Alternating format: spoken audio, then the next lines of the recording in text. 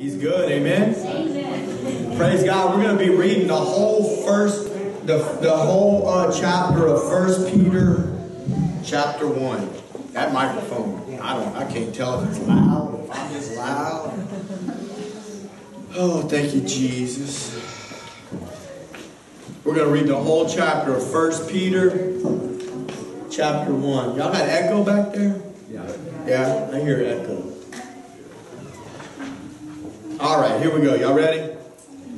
Peter, an apostle of Jesus Christ, to the strangers scattered throughout Pontus, Galatia, Cappadocia, Asia, and Bithynia, elect, according to the foreknowledge of God the Father, through sanctification of the Spirit, unto obedience and sprinkling of the blood of Jesus Christ.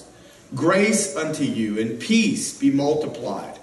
Blessed be the God and Father of our Lord Jesus Christ, which according to his abundant mercy has begotten us again unto a lively hope by the resurrection of Jesus Christ from the dead, to an inheritance incorruptible and undefiled, that fades not away, reserved in heaven for you, who are kept by the power of God through faith unto salvation, ready to be revealed in the last time. Wherein you greatly rejoice, though now for a season, if need be, you are in heaviness through manifold temptations, that the trial of your faith, being much more precious than of gold that perishes, though it be tried with fire, might be found unto praise and honor and glory at the appearing of Jesus Christ, whom having not seen ye love, and whom though now you see him not, yet believing you rejoice, with joy unspeakable and full of glory, receiving the end of your faith, even the salvation of your souls, which salvation the prophets have inquired and searched diligently, who prophesied of the grace that should come unto you, searching what manner of time the Spirit of Christ, which was in them, did signify, when it testified beforehand the sufferings of Christ and the glory that should follow. Unto whom it was revealed, that not unto themselves, but unto us they did minister these things, which are now reported unto you by them that have preached the gospel unto you, with the Holy Ghost sent down from heaven, which things the angels desire to look into. Wherefore, gird up the loins of your mind, be sober, and hope to the end for the grace that is to be brought unto you at the revelation of Jesus Christ, as obedient children, not fashioning yourselves according to the former lusts in your ignorance, but as he which has called you is holy, so be ye holy in all manner of conversation, or could be translated, in all manner of lifestyle. Because it is written, be ye holy, for I am holy. And if you call on the Father, who without respect of persons judges according to every man's work, pass the time of your sojourning here in fear. For as much as you know that you were not redeemed with corruptible things as silver and gold, from your vain conversation or lifestyle, received by tradition from your fathers, but with the precious blood of Christ, as of a lamb without blemish and without spot, who verily was foreordained before the foundation of the world, but was manifest in these last times for you, who by him do believe in God, that raised him up from the dead, and gave him glory, that your faith and hope might be in God. Seeing you have purified your souls in obeying the truth through the Spirit unto unfeigned love of the brethren, see that you love one another with a pure heart fervently, being born again, not of corruptible seed, but of incorruptible, by the word of God, which lives and abides forever. For all flesh is as grass, and all the grass and all the glory of man as the flower of grass. The grass withers, the flower thereof falls away. But the word of the Lord endures forever. And this is the word which by the gospel is preached unto you. Father, we thank you for your word. We thank you for the good news of the gospel of Jesus Christ. We pray, O Lord, this morning that you would use me as a vessel, a mouthpiece to speak forth your truth. And we pray that your truth would minister to our hearts and bring hope, Lord, and bring freedom as you desire for it to do in each and every one of our lives. In Jesus' name we pray. You know, there's so much in this passage of Scripture. It's kind of like the more I was reading it, the more I was realizing, you know, I knew that there was no way I could preach the whole chapter because it's really so rich and full of truth. And I really felt like I did an okay job of kind of like condensing it and trying to bring the synopsis of it. But one of the what I titled this morning's message, and I kind of played around with the title, but basically it was, why worry about tomorrow when living today is so fun? Just bear with me. You know there's more to the story than meets the eye. Why worry about tomorrow when living today is just so doggone much fun? You know, tomorrow speaks of eternity in the title of my message. Not the uncertainty of tomorrow or next week. Not talking about your future and or the immediate future. The thought is, why would I be focused on eternity when today is so much fun, or when today has me so distracted that I could care less about tomorrow? When I read this chapter again, even as I was reading it, I was thinking about some of the terminology that I didn't put in my message. But when he was talking about the salvation of your souls, and he was talking about which things the prophets looked into. The prophets of old. You understand, Old Testament prophets, that the Holy Spirit moved upon them to speak forth and to prepare mankind for that which was coming. The Holy Spirit moved upon these prophets to foretell of the day whenever Jesus would come. It also said which things the angels desire to look into. I've explained it before many a times as I've preached, talked about this passage, but the idea there is that the angels are on the precipice of heaven and they're peering over. That's what it means in the Greek. They're looking over into this thing called salvation. It's hard sometimes for us to wrap our mind around salvation. Sometimes we just take it for granted. But the angels of heaven don't take it for granted. I can tell you that right now. You and I might have a hard time wrapping our mind around really what it cost in order for mankind to be saved. No, really what it cost for you, for me to be saved. But I can tell you right now, the angels don't take it for granted, my friend. How do I know that? Because a third of their friends fell. A third of their friends rebelled against God and have no way back to God. And they monitored that. They visualized that with their celestial eyes, if we could say it that way. They were there. All of those angels were there in the presence of God. They beheld the glory of God with their celestial eyes. They knew how holy God was. They knew how powerful God was. Yet even still they made the choice that they made. There's no coming back for them. See, for you and I, we believe by faith. Right. Even though we can't see Him, we believe in Him. And there's something called grace that God has sent you and I as a gift through His Son Jesus, amen, to redeem us, hallelujah. And the angels, they want to understand it better because they don't understand it. And you know, really, I guess once again, I got caught up in thinking about all of that. But what I want you to know is that he used words in this chapter like strangers in verse 1. Sojourning in verse 17. The meaning of these words describe a pilgrim and a traveler.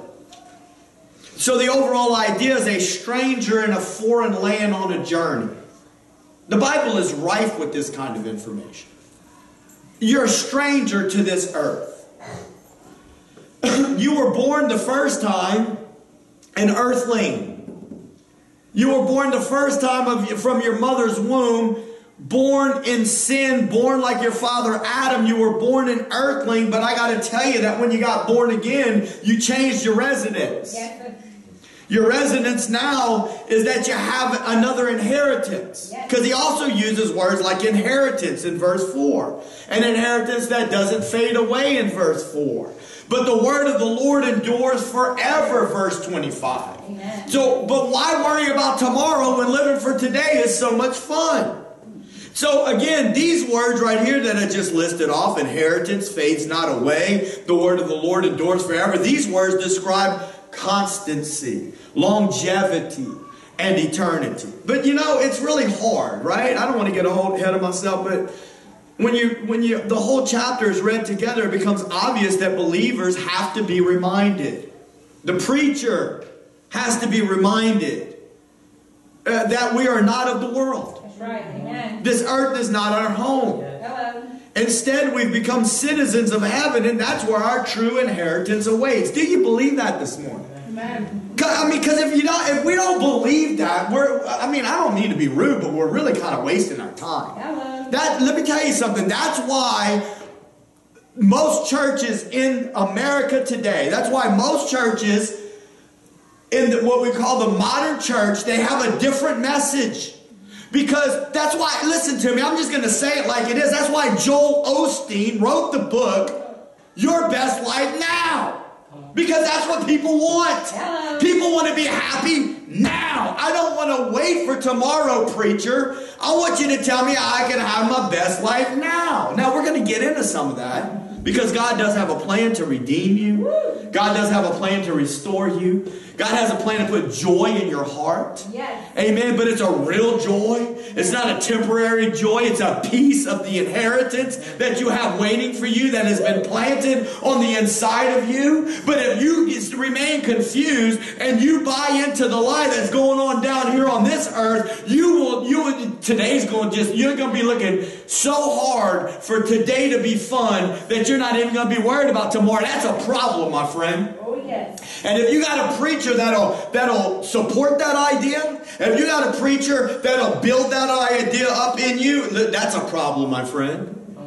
Because we will pass our time here on earth and we will miss the whole point that we were here for. And it happens all the time. Yes, sir. Yes, sir. But I can't see tomorrow. I'm here and today things aren't so great, and I want to find a way to make them better or more tolerable. Imagine in your mind right now what you think would make you happy on earth. I mean, listen, I'm not asking you to do some, what we used to call it, psychology. Oh, Lord. Well, it's a visualization, but it's some type of imagery. Yeah, it's a visualization. I'm not trying to ask you to do that, but at the same time, I am asking you to do that. Like in your mind, like think about the things that you're like, okay, so I got this, this, and this, but if I had that one thing. You know, it's kind of interesting. She's not here, but I was talking to somebody yesterday, and, well, it was somebody that Sierra used to go to school with, and I don't really care if they watch, I doubt Sierra says they'll watch my video, but I'm just trying to tell you a story. There's somebody she went to school with. You know how, like, a lot of times people in life are trying to act like they got money and trying to act like they all bougie like that. Well, look, this person she just walked in, praise God. This person that I was talking to with her about, she went to school with, these people have money, bruh. You hear what I'm trying to say? Like, I've known people that got money, and I ain't never knew nobody that had money like this before, personally. I've been in some big old nice houses. I've ridden in some big old nice cars. But when I'm talking about money, I'm talking about money. And the closest I ever got to this kid was that I preached at a couple of chapel services. And then one time I was jogging down the road at home and come to find out he had some kind of horn that sounded like a train. And he blew it right behind me. And I jumped and he laughed at Sierra. He said, your daddy jumped like a girl when I blew my horn at him. But we were talking yesterday about the fact that these people got so much money that this is the kind of money they got. Whenever they want to go fishing in South Africa, they tell the captain, take the boat to South Africa, let us know when you get there. And then they fly back home to Galliano, Louisiana, wherever they're from. And then they wait for the captain to get the boat to South Africa. Then they jump on another plane just to go fishing for fish in the ocean where they are now. That's the kind of money these people got. Why am I even saying all that? Because I want you to imagine in your mind and in your heart what you think is going to bring you happiness and fulfillment that this earth has to offer. Whatever you've conjured up in your mind that said to you, if I could just have this on earth, I would finally be happy. Because I got to tell you, brothers and sisters, ain't none of that. Amen. Sword fishing in South Africa, the beach in Bali, ain't none of that going to bring you fulfillment and happiness, because your heart is sick for Jesus. And people can fish every ocean. They can be on almost every continent that there is to be on, and have traveled the world and seen things that nobody else has seen, and ain't none of that gonna fill that little hole in their heart. And they'll keep searching and they'll keep on looking. But I'm here to tell you, it's so simple to find, because it's right there on the side of you, and it's waiting to come in, and it's waiting to bring fulfillment in your life. I can't see tomorrow because I'm in here today and things aren't so great, and I want to find a way to make them better. You probably won't believe me, but whatever that thing was you imagined in your heart and in your mind, no matter how much of a good thing it may be, it will never in and of itself make you happy. As a matter of fact, if you look to that thing, whatever that thing may be, and again, it might even be a good thing. There's nothing wrong with fishing in South Africa. It may even be a God thing. But if you look to that thing and imagine in your mind that is what you need to finally arrive, and once it does, you will finally be fulfilled and happy, sorry to say, you will be left with disappointment. Because if that thing isn't God Himself, it's from this earth. And the things of this earth fade away. But our inheritance in heaven is eternal. Yes. Amen? Amen? Look at this scripture right here. Read this with me. Matthew chapter 6, verses 33 through 34. This is a mindset. Amen? It says, seek ye first the kingdom of God and His righteousness. We're going to talk about that just for a moment. But it says right here, seek ye first. This is the words of Jesus. And this is what Jesus is telling you and I to do. Because if you go up above a few verses and you start reading, it talks about the Gentiles. You know what a Gentile is? Just bear with me here for a second. A Gentile, whenever we talk about Gentiles, it's people that don't know God. Right. Let's just understand that. Yes. Yes, we're Gentiles, but we're Christian Gentiles. When the Bible was written, Gentiles were basically another word for heathen. There were people that had served false gods and they didn't know the one real God. Amen? Amen. So when he says, these are the things the Gentiles work with. Where am I going to get my food? Where am I going to get my clothes? Don't worry about that. Don't worry about the things that you need on earth. Seek ye first the kingdom of God and His righteousness, and all these other things are going to be added unto you. He didn't say all your wants are going to be added onto you. He didn't say, oh, you're going to get a little jingle on the phone and old boy's going to call you up and say, hey, we're going to South Africa. You can come catch swordfish. But no. He didn't say that. He said, all those things that you need will be added unto you. Hallelujah. And sometimes you're going to get blessed beyond that. Amen. Hallelujah. Sometimes you'll get blessed beyond that in so many ways that you never imagined. But when that's what you're searching for, when that's what you're hungry for, when that's what you're craving, is the other things. The things to make today happen. Instead of understanding that there's a tomorrow to embrace. You're gonna endlessly run after something and you're going to stay empty. Hello. See, the tomorrow here in that passage is different than the tomorrow in my title.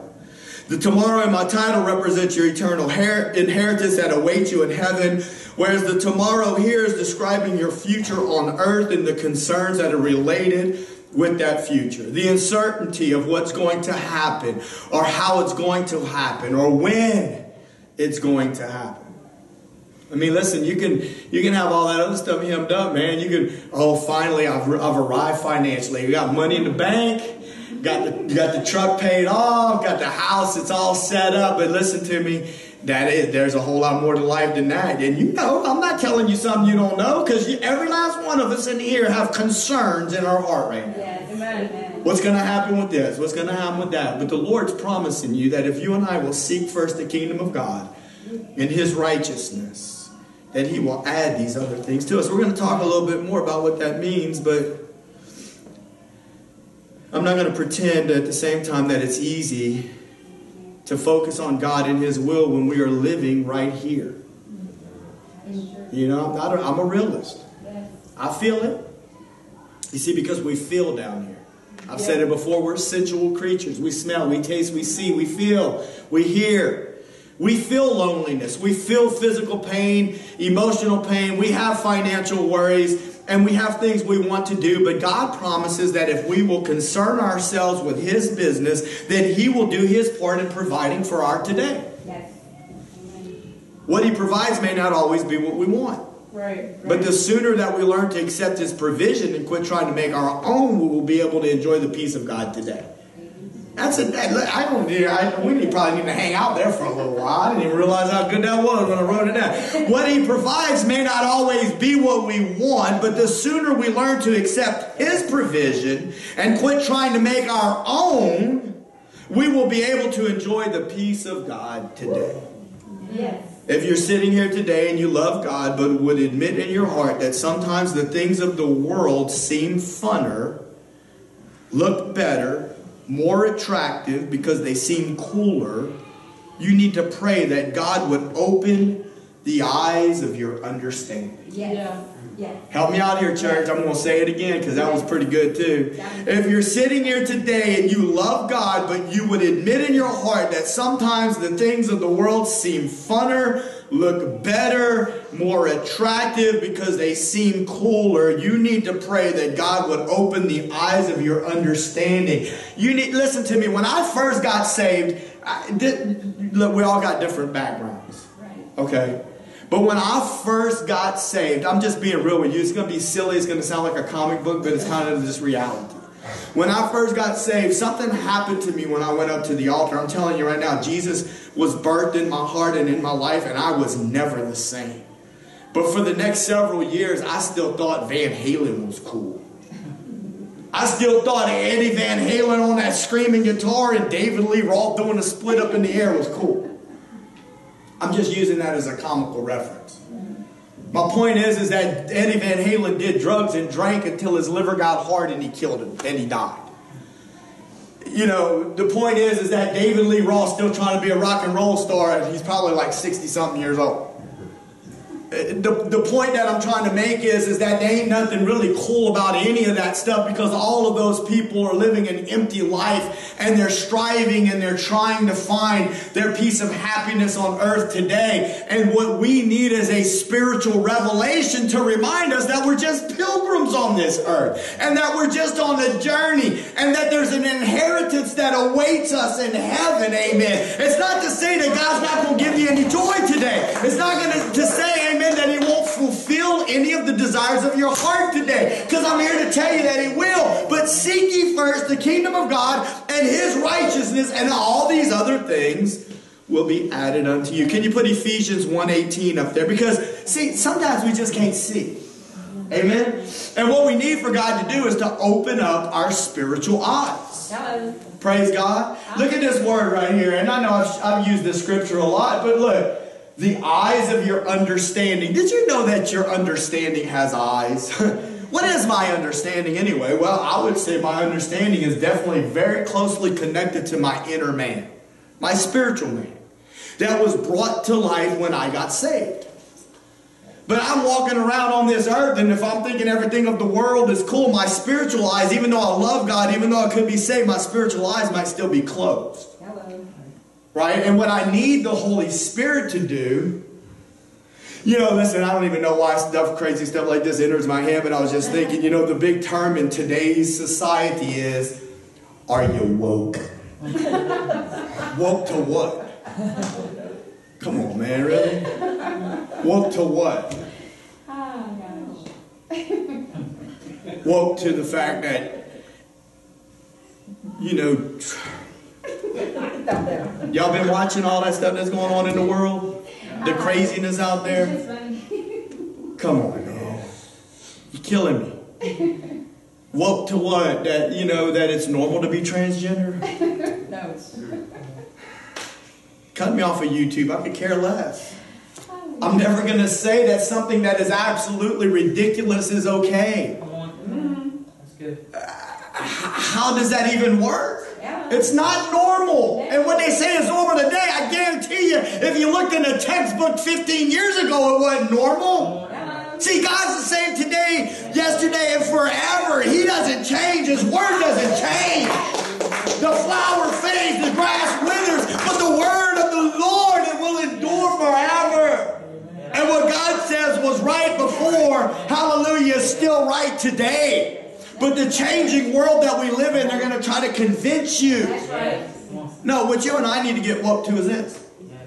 We need to get woke to the truth of the Word of God. We need our spiritual eyes of our inner man to be awakened and to be able to see. We need to no longer be spiritually blind. And listen, I can't do that for you. Oh, I can get up here and I can try to dissect it. I can try to explain it. I can even say it passionately. And like Robert says, you need to put a little... Robert was clowning me the other day at work. He said something, I need to get a little, I think it had to do with maybe roof sales or something. He said, you're a little too passionate, man. You need to get a little bandana like Richard Simmons and hide those two. I was like, where did you come up with this Richard Simmons stuff? I guess he meant Richard Simmons is a little sweeter. I don't know what that was all about. But anyway, he wanted me to get a bandana to hide them veins. I could say it passionately, even to the point where the veins pop out in my hand. But what we really need is for the Holy Spirit to awaken our inner man to where he can see the truth of the gospel, to where we can see there's a spiritual inheritance that awaits us in heaven. If our spiritual eyes aren't woke to the truth, we're going to keep searching for something else that's going to leave us empty. I hope it's making sense at least. See, all you can do right now is to say, I'm not woke. I mean, I'm talking about to the thing of God. I mean, I am not woke to what this man's talking about right now. Because my spirit ain't feeling it, my friend. There's like a blockade over my heart. There's like a hardened piece of ground that won't allow that seed to enter in. Because I'm just talking to you like friend to friend. Like you know right now where you sitting in your chair, whether or not you have your spiritual eyes have been enlightened to what I'm trying to tell you. Yeah, I believe it's true, but I sure wish I was on that boat in South Africa right now catching a swordfish. What I'm trying to say is that you're the only one that can go to the Lord and to ask for that spiritual understanding to be enlightened. Can you put that verse back up there again? Because look what it says. Paul actually said this to them, to the church of Ephesus. My prayer for you is that the eyes of your understanding would be enlightened, that they would be opened up, so that you may know what is the hope of his calling and what the riches of the glory of his inheritance is in the saints. The Apostle Paul wanted the church of Ephesus, and he wanted you and I to be able to see spiritually what the inheritance of the saints is. Because it's so hard down here. You think it's hard for you, my friend? Try being him. I'm talking about the man that wrote the letter. Try being him and stuck in a prison with shackles and still caring more about believers that he's going to write a letter to encourage them than to beg people to come take care of him. Now you went from, like Brad Bullock used to say, you went from preaching to meddling now. You done stepped on somebody's toes and poke a finger in somebody's eye. Well, the reality of it is that many times we're living in so much selfishness that we can't even see, and we're still just wanting everything to be given to us. But the Apostle Paul shows us a picture in a man of what really happens when the kingdom of God comes alive on the inside of our heart. Amen. We become aware of the needs of others. We become concerned about the need. Why? Because there is truly an inheritance that awaits you. And the things that you do for the Lord today as you minister to other people, it matters for tomorrow. Amen? Amen. You need to pray. We need to pray and ask God so that we can see the kingdom of God and his righteousness for how it really is. All right, so here you go. You ready? We're going to talk about the righteousness of God real quick. In Romans 5, you don't really have to go there. You're just going to take my word for it. I went back this morning and I counted it this morning. In Romans 5, it describes the fact that the one offense of Adam, talking about the original sin of Adam, spread rampantly throughout the whole human race, and that the result of sin is that all man is judged guilty. Then the gift came. Here, work with me. All man, because of Adam's one choice of offense, had sin that he was born with, but then the gift came. Oh, the gift was spoken of by all those prophets for all those years before, but then the gift came. Hallelujah. Well, what was the gift? Well, if you read Romans 5, the word gift is used 5 times and it's implied once. And the gift is that God gave the world Jesus. Look at Romans 5:17. Put that one up there. The God gave the world Jesus, and Jesus gave the world his life in exchange as payment for sin, and the gift of righteousness is given to those who believe. Amen. Look what it says in Romans 5:17. For if by one man's offense, talking about Adam, death reigned by one. In other words, because of the one mess up that Adam did, every last one of us in this room received a sinful nature from our father Adam, but much more they which did receive abundance of grace and the gift of righteousness shall reign in life by one Jesus Christ. Listen, there's a problem that has plagued the human race, but I'm here to tell you, God has a gift. Hallelujah. Seek ye first the kingdom of God and his righteousness. And that's what we're talking about, because look, that's what the gift is. What is the gift? What is the gift? Say it. Say it out loud. It's Jesus, but it's the righteousness that he gave you. Without righteousness, you will not see the kingdom of God. And we ain't talking about your righteousness, brothers and sisters. We ain't talking about the preacher's righteousness, because he ain't getting in on that. Because truth be told, it ain't really that good. But the righteousness of Jesus is always good. And it was given to you as a gift. Hallelujah. Seek ye first the kingdom of God. What we're talking about today is what? What was the title of my message?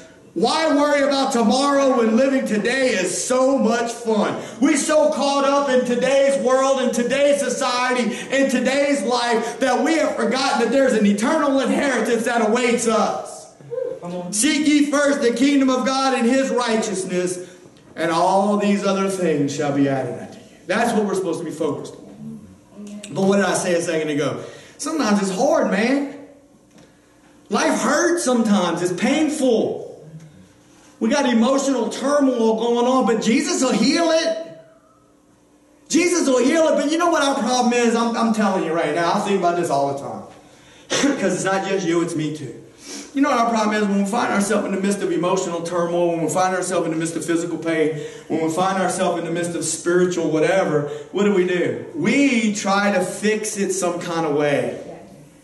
You just imagine in your mind how you fix it. I don't need to sit there and poke at your stuff and scratch at your stuff to make it, I was about to say to make it ooze, but that's kind of gross.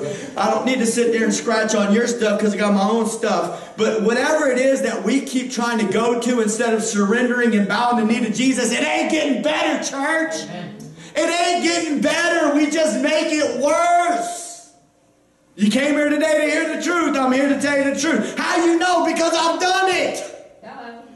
And sometimes still do it. We ain't making nothing better, buddy. We're digging a deeper hole, and then now we start to reach up there and we're starting to pull some of the dirt back on ourselves. Yeah. Help us. Help us, Lord. Amen? All right, so that was righteousness. That was what I wanted. But I want to talk to you a little bit about the kingdom. Seek ye first the kingdom of God and his righteousness, and all these other things will be added unto you. Look at Matthew 13:44. I just picked two kingdom parables that were easy because they were right by each other and they were real short. There's multiple kingdom parables. What we're talking about again today is why worry about tomorrow when living today is so fun. No, it's a lie. And we know it's a lie. And we're trying to talk about the fact that there's an eternal inheritance that awaits us, and that we need to get our spiritual minds connected to that, because if we could have our spiritual minds connected to that and the righteousness that we were given as a gift, we would function appropriately upon this earth as the children of God and as servants of God. Does that make sense? That's the word of God. Amen? Amen. But not like I already said once, and I ain't picking on Joel Osteen this morning, but I don't even care right now. Your best life now. No, it's a lie. It's not really the word of God. Hello. And I'm not going to back off of it. It's not the word of God. All right. Matthew 13:44. Look at this. Again, the kingdom of heaven is like a treasure hid in a field, the which when a man has found it, he hides it, and for joy thereof he goes and he sells all that he has, and he buys that field. Now, first of all, it was hidden in the field. Okay, so you just imagine how many people they say we got on earth today, 7 billion now or something like that? I don't keep track, but it's something like that, I think. 7 billion people on the earth, and everybody's looking for something, right? That's what our message is about this morning.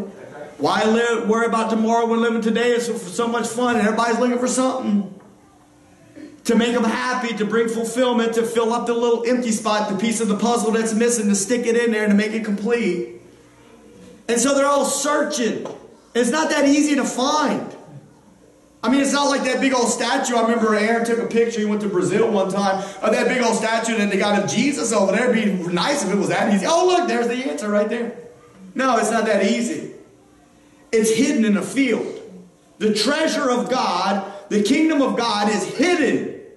But it's easily exposed when the truth of the message is spoken and the heart responds by faith. Bing, there it is. So that's what happened. He was a traveler looking for the treasure, and there he found it. And what he did was he hid it up again. Now, it's not to hide it from the rest of the world, but it's like, man, I got to protect this. This is some important stuff. I don't want nobody to take this from me.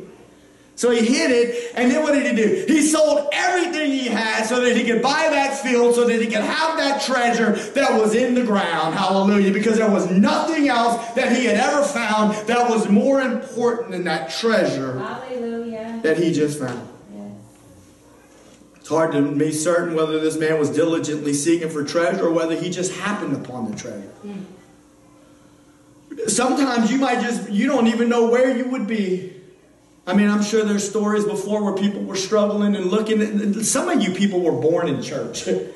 I'm just saying, some of you were. I mean, I'm looking around, and if you weren't born in church, you've been in church ever since you were young. Your story is a little bit different than some other people's story. Can you imagine the different ways that God has revealed himself to people? I don't know about you, but sometimes I just like asking. Whenever I find somebody that loves Jesus, I'm like, dude, tell me your story. Come on, friend. Tell me what happened to you, because I am just so interested to know how you came to know Jesus. I'm telling you, if you'll start doing that, you will be amazed. God will reveal himself to people in so many different ways. So we don't really know. Was he searching diligently, or did he just happen upon it? It's obvious that what he found is what his heart was looking for. He knew it without doubt. He realized when he saw its beauty and its value that there was nothing on earth that he could ever find that would compare to this hidden treasure that he just saw. And so he hid it again. He hid it to protect it for himself. You know why? Because the enemy comes to steal, kill, and to destroy. The enemy of your soul wants to steal the treasure of the gospel out of your heart. This is your personal piece of the kingdom of God. It's the Holy Spirit in you, and you can't let anyone take it from you. He rid himself of his previous possessions so that he could free himself up to have the field that contained the treasure. What are the things that you have accumulated in your life that are preventing you from gaining the one thing that matters most? That's for you and I to decide personally. That's for you. Listen to me. If you're around people, help me out here, somebody. Listen, I'm not trying to act like any of us in this room have already arrived. But if you think for 1 second, I'm going to go rub shoulders with somebody that I know is living knee-deep in sin, and I'm thinking to myself that them people are going to let that infection spread onto me. Listen to me, I'm not perfect. You do understand that. I got my own issues. But I know places where I have been weak in the past. If I open up the door, if I turn on a spigot and allow an open door to take place, if I taste of a poison that I used to drink on a regular basis, I ain't dumb enough to realize that thing will overwhelm me. That thing will take back over me. The enemy will try to steal the piece of the kingdom of God that has been planted on the inside of me. I want to stay close to Jesus, and so therefore I have to sometimes stay far away from other things. I'm not trying to tell you a system of works. But I can't stay away from it. Well, then you better cry out to the Lord that would understand that Jesus died on the cross and broke the power of sin according to Colossians 2:14 and 15. That's worth writing down right there and studying. Colossians 2:14 and 15 to understand that Jesus already died to give you victory over sin. No, it's a done deal, Christian. Whether you realize it or not, whether I understand it or not, Jesus has already defeated the principalities and powers when he died on the cross and he said it is finished. Hallelujah. Now you and I got to surrender to the finished work of Christ. That's right. Yes. Part of the problem is the free will that he gave us. We don't want to surrender it. We like it. Living for today is so much fun. Why worry about tomorrow? Lord help us. All right, that was the kingdom. Look at this, the pearl. Matthew 13:45 and 46. Again, the kingdom of heaven is like a merchant man seeking goodly pearls, who when he had found one pearl of great price, he went and sold all that he had and he bought that one pearl. Here's another parable that goes along with seek ye first the kingdom of God and his righteousness. The parable states that he was seeking. One of the meanings of that word is to crave. When you crave something, you're driven to go find it. He was driven to find the right pearl. No other pearl would do. Can you see him looking through piles of pearls? I don't think you look at using one of them little things like you do a diamond, but I see the big old pile of pearls and you're like, not that one, not that one, not that one. What do you do with a pearl? I don't know, you bite it to try to find out whether it's legit or not. I don't know what you do with a pearl, but he was a seeker. He was a merchant of pearls. He knows. He knows what's real and what's not. I used to think that I'm not going to get into that. Pearls are hard, dude. You don't want to bite onto a real pearl. It will chip your tooth. He was driven to find the right pearl. Isn't this like so many of us, driven, searching, always looking for something new to fill a void, to bring excitement? There's a couple of things about a pearl that I wanted to point out to you before we move on. A pearl is precious already. Amen. The kingdom of heaven, the kingdom of God is precious already. You can't manipulate a pearl. I mean, yeah, you can polish it. But a diamond, see, in order to really make a diamond look right, man has to put his hands on it, right? Got to cut away, make the little facets and make the little angle so that the light will shimmer off of it, make it pretty. Got to build like a little place to stick it, right? With gold, man has to apply fire to it in order to refine it, to get all those impurities out. But a pearl is already precious. The hands of man can't manipulate it other than to polish it. In addition, a pearl is made, you know something else that's interesting about a pearl? Because you see, he was searching for a specific type. It was only one pearl was going to do. And finally he found that pearl and nothing else was important to him. But one of the things in the past when I did some research on a pearl, you know, my understanding of how a pearl is created is that it has something to do with the underbelly of the oyster. The underside of the oyster, like a little piece of sand or something like that, will get up under there and it irritates it. It's almost like a little cut. And in a way, it's like almost like a scar tissue in a certain sense. But really what it is that the oyster begins to secrete some type of a secretion that begins to try to heal this thing. And what happens is that over time from this irritation, it produces this lustrous calcification, or whatever you want to call it, whatever a pearl is. So if you think about it, time and irritation helped to produce something that was precious. And what I'm trying to say is that many times in life, here we are going through and we believe in God and we love God and we've accepted God into our heart, but we're having a hard time. Paul's prayer was that the eyes of our understanding would be enlightened. I want to see it, God. I want to be able to see the kingdom of God like other people see it, but I'm having a hard time seeing it. Just hold on, brothers and sisters, because like the irritations of life rubbing on the underside of your belly are going to cause the Holy Spirit to begin to move on you as you get tired, sick and tired of the things that have only left you empty, that have only irritated the underside of your belly. Sooner or later, the kingdom of God is going to become much more precious, hallelujah, than what you would have ever imagined. I believe that.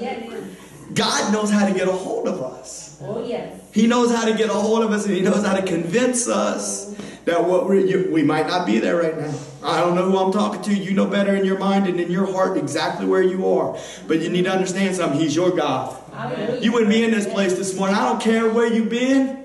I'm here to tell you right now, you wouldn't be in this place right now if He wasn't the God that you love. And He knows how to get you. He knows what it takes to make that irritation on the underside of your belly. But I'm here to tell you, at some point in time, we got to start surrendering to Him. We got to quit thinking, oh, why would I want to worry about tomorrow when living life today is so much fun? Well, what a lie. What a lie. It ain't even that much fun. Even if you was on the deck of the boat with that old boy in South Africa, yeah, it's fun for a minute. But come on, dude, even after a while, that gets old. I got jet lag, man. I'm tired of flying all over the world, trying to seek pleasure for myself. Dude, you ever flown on the other side of the world? I was 10 years old and turned 10 in Singapore. Let me tell you, you get tired. I wasn't right for 3 days after we landed in Hawaii. I'm just saying, it ain't all it's all cracked up to be. Thinking that, you know, that this is going to bring happiness and all that stuff. Anyway, let me move on. One thing that I've learned about believers and myself is that it's not very likely that people will truly understand the beauty of God or the beauty of the kingdom of God quickly. No, our wandering hearts will have to search and look and try to find what we think we're looking for. But one day we will see it and realize there it is. No, really, the treasure was there the whole time. It was there the whole time. The pearl was there the whole time. It's just that the eyes weren't prepared to see its beauty quite yet. All right, now I'm going to start preaching my message. Y'all ready? Yes. Yes. You were born again as a citizen of heaven. Look at 1 Peter chapter 1, verses 2 and 3. He used those words. We're going to move quickly. He used the word foreknowledge. You know what that means? God prearranged this thing.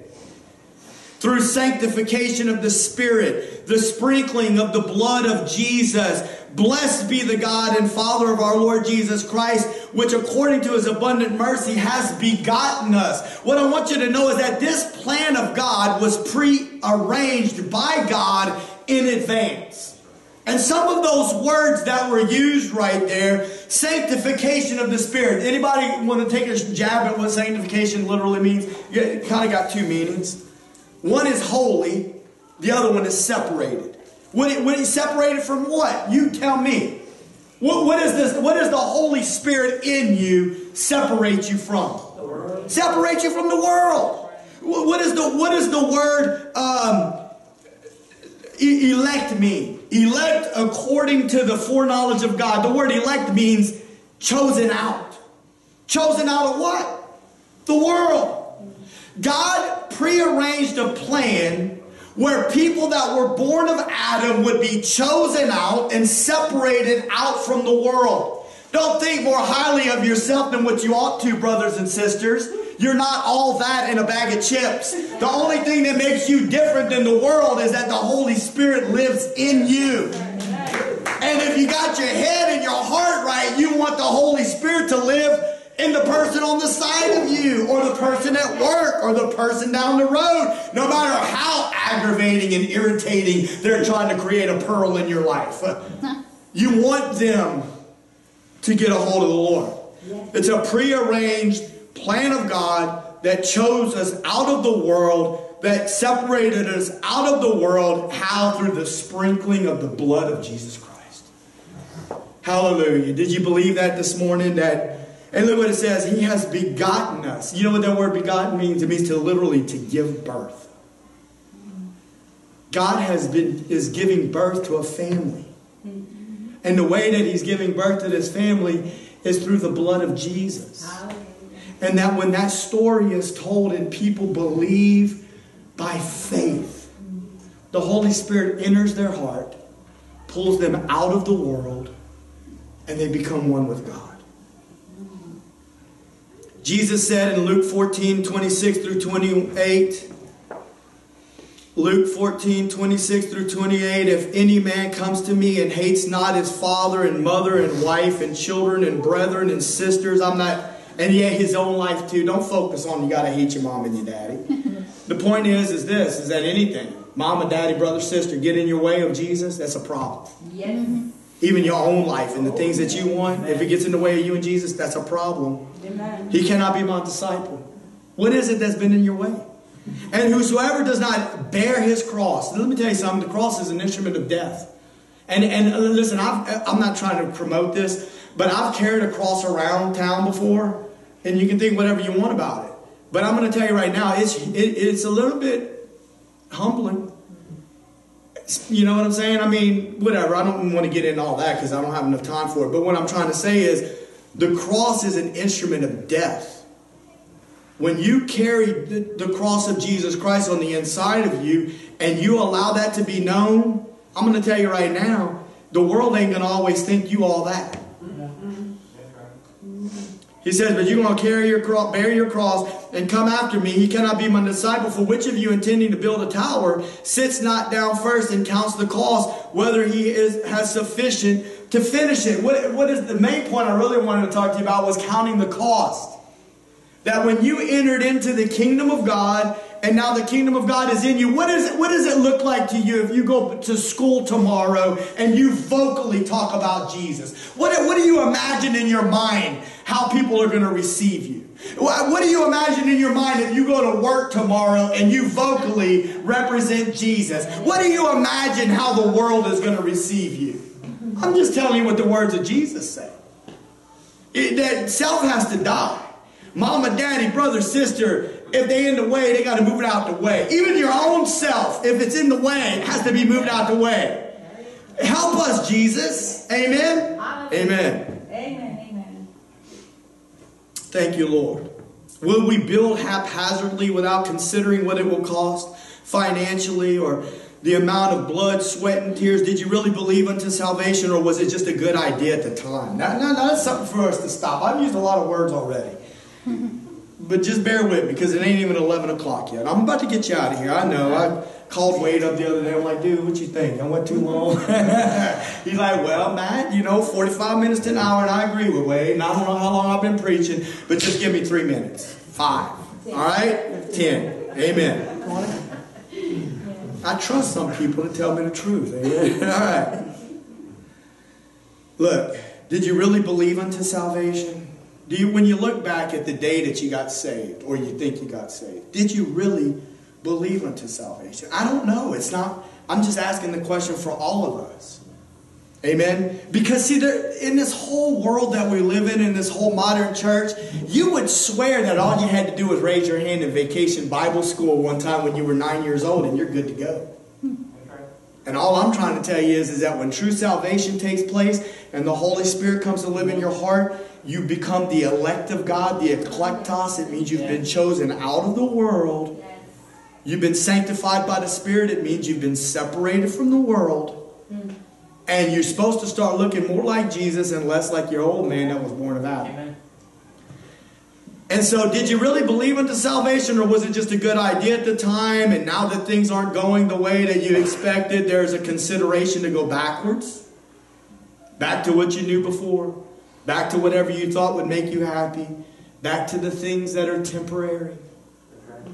God's Word says that if you're truly saved today, that you were born again through faith in the shed blood of Jesus. The Holy Spirit moved into your heart. You were pulled out of the world. Now you're a stranger on a journey. And that's why no matter what you buy or what you get, it doesn't bring lasting joy or happiness because it's of this world and you're not from here. This place is not your home. You're homesick, man. So do the work of God and He will give you grace for today. He will meet your needs for today. The point number 2, sometimes today can be heavy. Look at 1 Peter chapter 1, verse 6 through 7. He says, wherein you greatly rejoice, though now for a season, if need be, you are in heaviness through manifold temptations. Am I speaking to anybody this morning? Do you ever wake up and you feel like you're under the weight of a heaviness? Because of the trials in your life. Because of the temptations that are going on in your life. Look what it says in verse 7. That the trial of your faith, which is much more precious than gold that perishes, though it be tried with fire, might be found unto praise and honor and glory at the appearing of Jesus Christ. Can I let you in on a little secret? Temptations are like trials that put somebody to the test. Hallelujah. All temptations are not with sin. Many temptations are from sin. Like what? Oh my gosh, look at that pretty girl. Oh my gosh, that stuff makes me feel good. Oh my gosh, I need some more of that. So a lot of times temptations are that. But sometimes a temptation is just a trial, a test. The devil tested Jesus to see if Jesus would go outside the Father's will and fix things on his own. Many times the tests of life are, we're going to trust God to get us out of this predicament or to lead and guide us in the right way, versus I'm about to fix this thing. I mean, that's good stuff right there, what I just told you. Because it's the Word of God. It's the idea, it's the mind of God. What are you going to do, son? Are you going to fix it yourself? Or are you going to let me work in you and through you? Because listen, though you might find yourself in heaviness for a period of time, you need to understand God's working in you. He's refining your faith. He's putting the fire to your faith. He's removing the impurities. Listen, whenever a refiner puts fire to the gold, the impurities are revealed. Many times God allows trials in our life to reveal the impurities in our life so that we'll recognize it and we'll say, Lord, take it. Hallelujah. Refine me. Amen. Hallelujah. I was thinking about this.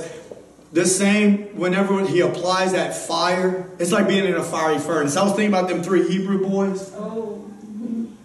Maybe the musicians could go ahead and come to the front, because we're going to walk out of here worshiping the Lord. And you know what? When we start worshiping the Lord, I mean this when I say it. I don't mean it cocky or condescending. If you got to go, I understand. You know, I done kept you here a good little bit. But we're going to worship the Lord. And I don't know how long we're going to worship the Lord, but we're going to worship the Lord till we don't feel like worshiping the Lord no more. Might be 5 minutes, might be 10. Who knows what the Lord will do. Okay, but what I'm trying to say is this. I'm just getting you prepared for the end. Amen? You ready? That them 3 Hebrew boys, you know, I went back and I read that story this morning. Y'all remember that story? It was Babylon. It was King Nebuchadnezzar. What did he do? He prepared an image. And you know what that image was? If you go back and you look at that image, it was made out of gold. And it had a bunch of 6s connected to it. 6 cubits here, 66 score, and all this kind of stuff. And when I see that image, man, I'm thinking to myself, that's the image of the beast. That's an Old Testament type of what's to come regarding the image of the beast. How do you know? Because he said, when that image comes down the road and you hear the music, you got one choice. You bow down to that image and you give it worship. I'm telling you right now, in the book of Revelation, chapter 13, the enemy, the Antichrist, is going to try to make everybody worship him. And you know what them 3 Hebrew boys said? They were in the midst of a trial. A fiery trial. And he said, we're not going to bow. Oh, you can throw us up in there. But the Lord will deliver us. And if he does, we're still not going to bow. And you know what happened? Whenever they threw them in that trial, it said that there was a 4th one in there. He looked as though he were the Son of Man.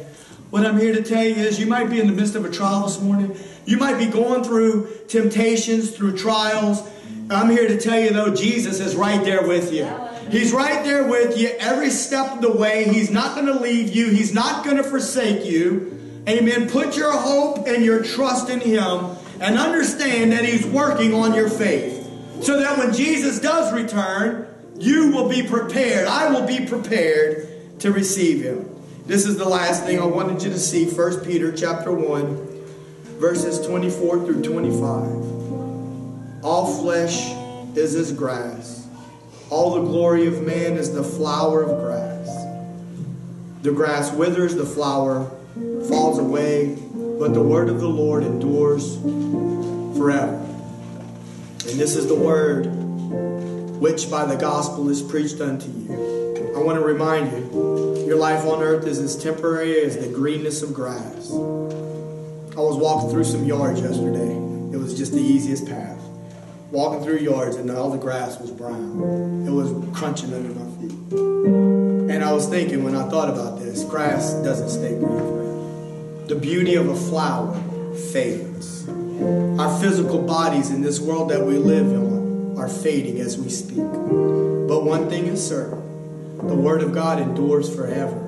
This gospel we preach endures forever. Your eternal reward endures forever. So I don't know what you got to do. I don't know what I need to do to convince myself that my title is a lie. Why worry about tomorrow when living today is so much fun? Because it ain't true. There's an eternity and an inheritance that awaits us.